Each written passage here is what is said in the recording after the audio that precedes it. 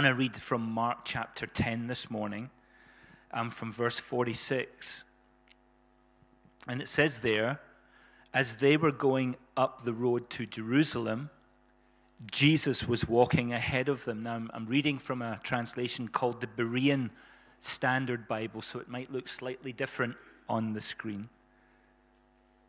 The disciples were amazed, but those who followed were afraid. Again, Jesus took the 12 aside and began to tell them what was going to happen to him. Look, we are going up to Jerusalem, and the Son of Man will be delivered over to the chief priests and scribes, and they will condemn him to death and will deliver him over to the Gentiles, who will mock him and spit on him and flog him and kill him, and 3 days later he will rise again. Amen. And so we're in Holy Week this week, in Passion Week. Next Friday is Good Friday. And then we have Resurrection Sunday. And so this is to bring a focus for us onto this week ahead. And why not start with looking at the last miracle that Jesus did, recorded in Mark, before he went to the cross. Before we get to Bartimaeus, James and John came to Jesus and declared, "Teacher, we want you to do for us whatever we ask." Wow, it's an audacious request. "Teacher, we want you to do for us whatever we ask." So Jesus says, "What do you want me to do for you?" They answered, "Grant that one of us may sit at your right hand and the other at your left in glory." And Jesus says to them, "You don't know what you're asking for. Can you drink the cup I will drink, or be baptized with the baptism I will undergo?" The brothers answered, "We can." "You will drink the cup that I will drink," Jesus said, "and you will be baptized with the baptism that I undergo. But to sit at my right or my left hand is not mine to grant. It's not for me to give you that. These seats belong to those for whom they have been prepared." When the 10 heard about this, they became indignant with James and John. So Jesus called them together and said, "You know that those regarded as rulers of the Gentiles lord it over them, and their superiors exercise authority over them. But it shall not be this way among you. Instead, whoever wants to become great among you must be your servant, and whoever wants to be first must be the slave of all. For even the Son of Man did not come to be served, but to serve and to give his life as a ransom for many." Amen. I think Jesus was trying to get the message through to James and John that it's better to humbly implore than to demand. Goes on then to this account of Bartimaeus. Next they came to Jericho. And as Jesus and his disciples were leaving Jericho with a large crowd, a blind beggar named Bartimaeus, the son of Timaeus, was sitting beside the road. When he heard that it was Jesus of Nazareth, he began to cry out, "Jesus, Son of David, have mercy on me."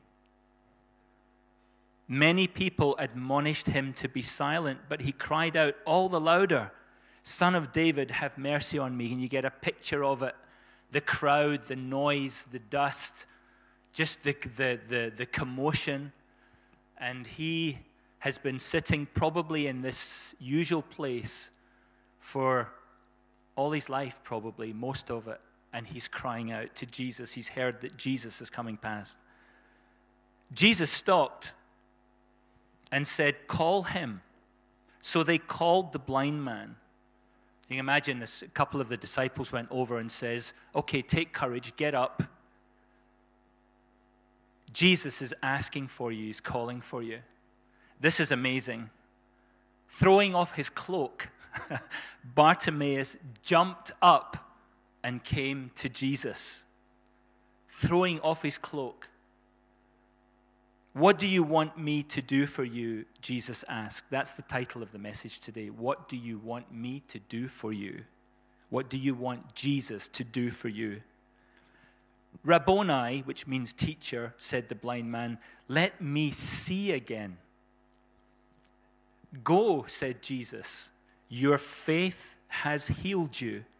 And immediately he received his sight and followed Jesus along the road. Amen. Hallelujah. So this morning's message is quite brief, but I just want to bring a focus onto a few things in this passage of Scripture. First of all, there are occasions when Jesus is right next to the people that need him. He's right in our midst. His presence is in our midst. And he's right next to people that need his help. And he asks them, what do you want me to do for you? And I think there can be no doubt, if anybody hears that, if Jesus says to anybody, what do you want me to do for you? They have just been presented with the greatest opportunity that they'll ever be presented with. Amen. And it's there for us to embrace if we want it. Jesus says, what do you want me to do for you? How many times did Bartimaeus cry out? Well, I don't know how many times he cried out, but he cried out until he was heard. And he cried out, he must have strained his vocal cords because it would have been loud. But while I was studying this, I came across this word that we don't use very much anymore, and it's called imploring. So Bartimaeus was imploring Jesus. And then to implore is to ask someone to do something in a very sincere, emotional, and determined way. And Bartimaeus was imploring Jesus. The word is very similar to importunity. I know we're getting a bit of an English lesson here as well, but to importune someone or to implore them is to plead with them. And I want to just expand on that a little bit. In Luke chapter 11, verse 5, in the Amplified Bible, Jesus says to them, suppose one of you has a friend, and you go to him at midnight and say, friend, lend me 3 loaves of bread. For a friend of mine who's on a journey has just come to visit me, and I have nothing to serve him. And from inside he answers, don't bother me. It's late. It's midnight. What are you doing here? The door has already been shut, and my children and I are in bed. I cannot get up and give you anything. Then Jesus says, I tell you, even though he will not get up and give him anything, just because he is his friend, yet because of his persistence and boldness, he will get up and give him whatever he needs. Amen? Persistence. So I say to you, ask and keep on asking, and it will be given to you. Seek and keep on seeking, and you will find. Knock and keep on knocking, and the door will be opened to you. For everyone who keeps on asking persistently receives, and he who keeps on seeking persistently finds. And to him who keeps on knocking persistently, the door will be opened. God's word said it, the door will be opened. Importunity, imploring, there's an urgency to it, and there's a persistence to it. Even to the point of being annoying or troublesome. And if any of you, I'm sure we've all been there, we've either been at one end of this when your Wayne comes and says, Daddy, can I have this? Oh, son, Daddy, can I have this? And eventually, because of his persistence, Daddy says, okay, Daddy, some people would say gives in or relents. But his persistence and his sincerity and his determination, and of course, Daddy has the wisdom to know whether it's a good thing or a bad thing that he's asking for. And so or you've been in that position where you've gone to someone and, I've asked, but I'm not going to go and ask again because, this is just going to get awkward. This is just going to get difficult. This is going to put a strain on the relationship. What will they think of me? Well, what does God's word say? You go to your friend and you ask, you keep on asking. That friend, if he is a friend, will get up and he'll help you. Amen? Now, Jesus here is saying, implore. Importune me. And that challenges the way we understand prayer because we think, and I know we do, you only need to pray and ask once. Because God knows He's heard our prayer. He's heard our prayer. And then we say, okay, well, we've asked. And now we're just going to believe, and we keep on believing and giving thanks. But it would seem, to God that He, in some way, desires that we would be persistent in prayer. Amen? Our heartfelt desire, He wants to see that. Otherwise, we can become very casual in our prayers. And, God's not a vending machine where you just go, this is my prayer for today. But we press in prayer. Who's ever heard that before? Pressing in, pushing in prayer. And so these prayers of imploring and persistence, they have value to God because do you know what it does? It humbles us. We don't just, Lord, this is what I want. I want to sit at your left or your right hand. And, importunity puts us in a position where we need to humble ourselves. And we recognize that there's no other way out of this. This is all I have left is my prayer, and I'm going to keep on praying this prayer. And so to take that position is not easy. Amen? And so when we begin to pray and implore God, we really abandon, that place. This is our last chance. I don't say it mean last chance, but you're all we have left, Lord. You're all we have left. Everything else, we leave that behind, and you're all we have left. Amen? And it's just like in many of Jesus's parables. The widow, like the widow, she pleaded with Jesus from a place of desperation. It was the last thing that she had was Jesus. I'm going to cling on to you, and I'm going to ask you, and I'm not going to give up. I'm not going to stop asking. And all pride and all pretense goes out the window, and we will do whatever it takes to be free or delivered, or whatever the prayer is for. Amen? Do you understand what I'm saying this morning? Sometimes the situations we pray about, they are beyond our control. And we have to give it all over to God. And we have to shout, Hosanna, which means rescue us, save us. And we shout out, Hosanna. And I believe when God hears Hosanna, He reaches out. And He hears us. And this is what Bartimaeus did. He shouted out like that way. Amen. And so sometimes we have to implore the Lord. When Jesus met the woman at the well, His first response to her was a little bit offhanded. But she kept on. She didn't give up at the first response. Amen. So, don't give up and turn away. Keep on imploring and importuning the Lord. Amen. And so I believe that when we pray that way, it's His will that we pray that way. He does promise to hear us and answer us. Amen. He's faithful. I believe God hears every prayer we pray, even the ones we pray that are out of His will. And then He will then, I believe, witness to us to change the way we pray so that we pray within His will, according to His will. Amen. We pray, Father God, not your will, not my will, but your will be done. Amen.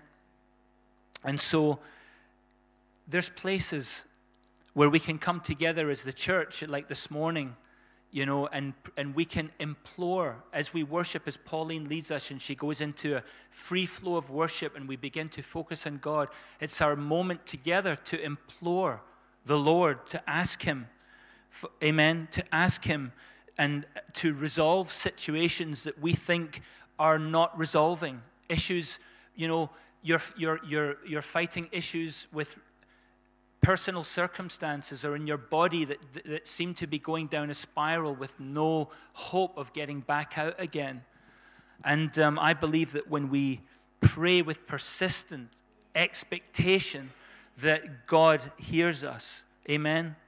And also Bartimaeus, he made a fuss. He's like, I'm just going to make a fuss until something happens. And so a lot of us, who likes to make a fuss? No, some of us are like, I don't really like to make a fuss, I don't want to cause any ripples here, cause any waves. But he just made a fuss until he was noticed.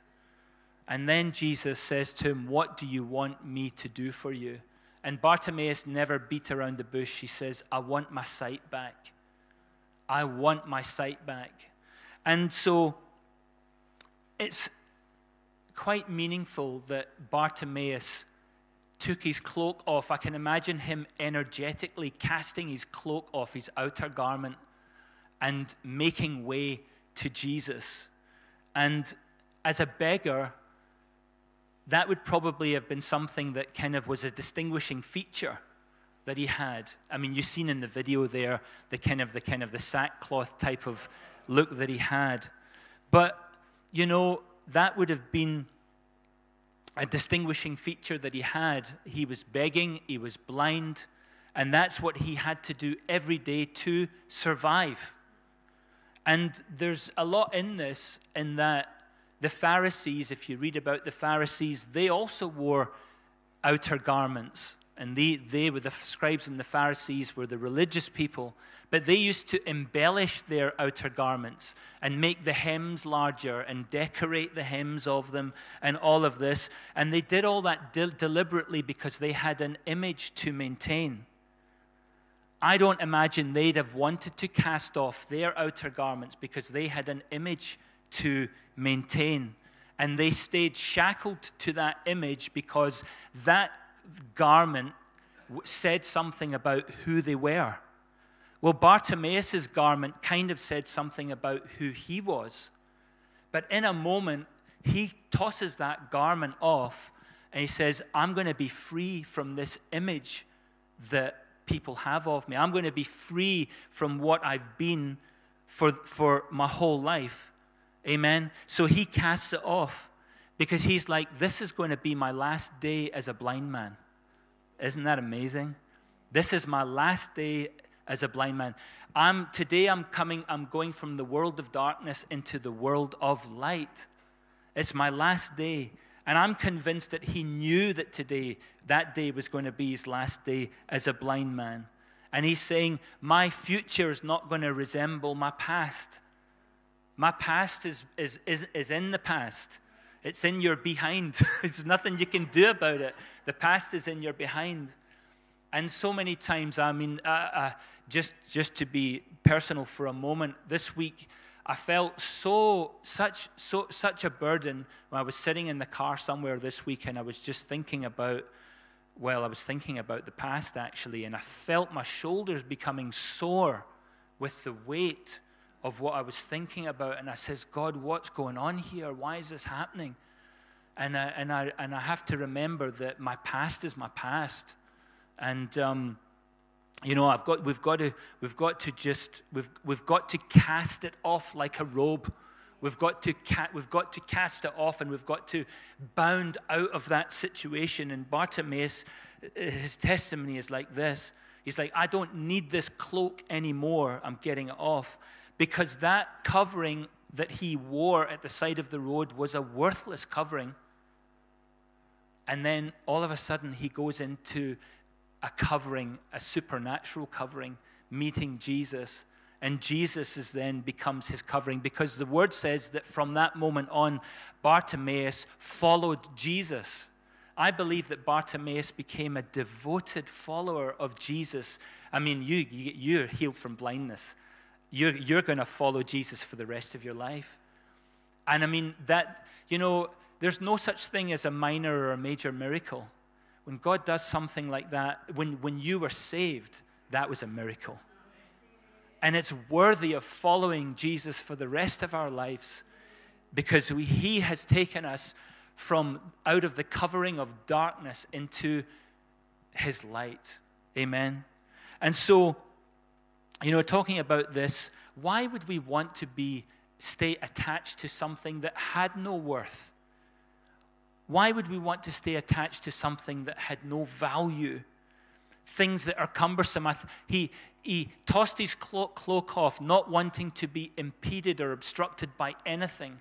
Just he wanted to get straight to Jesus. And there was another word I came across that we don't use in English very much these days, the word languish. Languish. And that's quite an interesting word.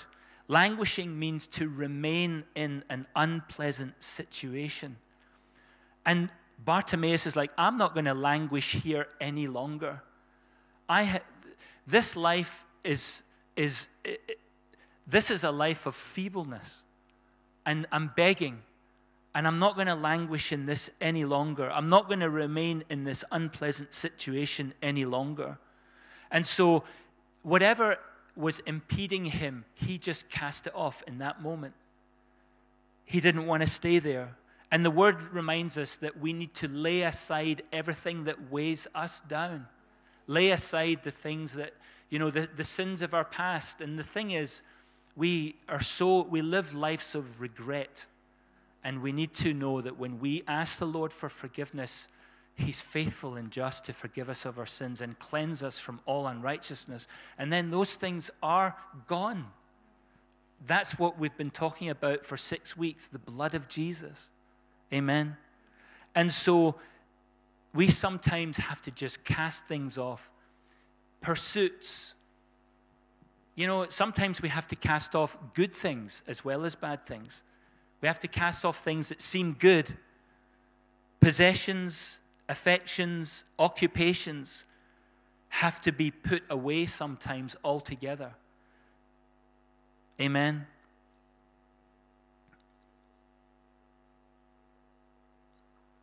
But when he says, what do you want? He really means that. When we go to him, he says, you can have what you've come for. Amen. You can have what you've come for. And Bartimaeus was helpless to do anything other than beg. So where was his provision? He was self-sufficient. His begging was his sufficiency. He identified as a beggar. And the people around him identified him as a beggar. That was his self-image. He had nothing else to frame his life by. His life was a picture of being blind and begging. His life was framed by his circumstances. And I want to encourage us this morning that your life does not have to remain in the frame of your circumstances. Your life doesn't have to remain the way it has been. So as soon as the presence of Jesus, and that's why I encourage you to come to church, and wherever you can be with believers or be in your home and cultivate the presence of God, because whenever Jesus comes near, we get the opportunity to go to him and he says, what do you want? And then we can say, Lord, today, this is what I want. This is what I want. Amen. So he cast this thing off, and that was his burden to bear, which was no sight, no vision. And you see there, Jesus opens his eyes. Your faith has made you well. And for the first, can you imagine what it must be like for the first time ever to see something? People that have been born without hearing, and through the technology we have now, they are able to give someone the gift of hearing. have you ever seen their faces when they hear something for the first time? It's absolutely amazing. And so this man, this is the initiation of vision and sight. And it's not just his physical sight, it's his spiritual sight as well. And so Jesus wants to initiate vision in us. What did he say? He says, isn't it strange that it's those who can see that are often the most blind? And our eyes are wide open in this world, but sometimes our spiritual eyes are shut. And it's time for us to open our spiritual eyes. Jesus wants to initiate your spiritual sight and open your eyes. And when we talk about Apollos and Myrtle in Goa and the persecution that's coming against them, do you know what? We need to have our spiritual eyes open. We need to have our spiritual eyes open. And we were yesterday morning, I don't know if the Reeds are here this morning, I'm not sure. Oh, they are.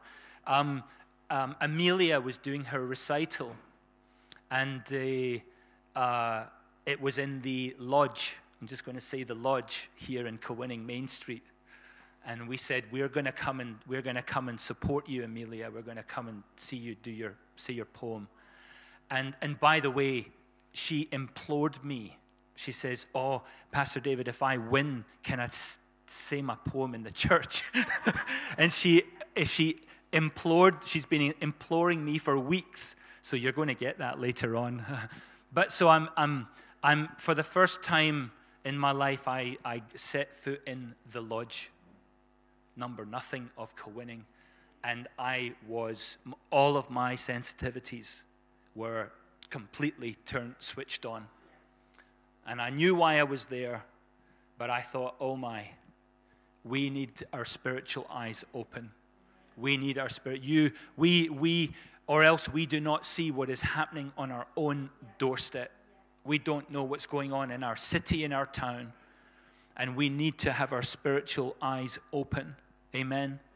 Last scripture I've got is 2 Chronicles chapter 20.